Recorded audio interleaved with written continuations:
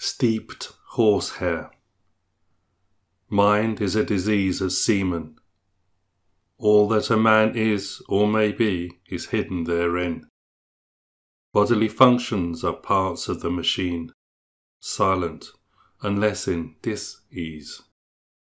But mind, never at ease, creaketh I. This I persisteth not, posteth not through generations, changeth momently, finally is dead. Therefore is man only himself, when lost to himself in the Charioting. Chet is the chariot in the tarot. The charioteer is the bearer of the Holy Grail. All this should be studied in Liber 418, the 12th ether.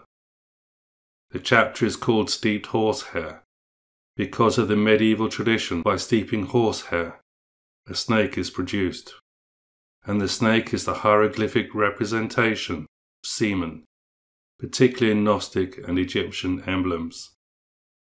The meaning of the chapter is quite clear.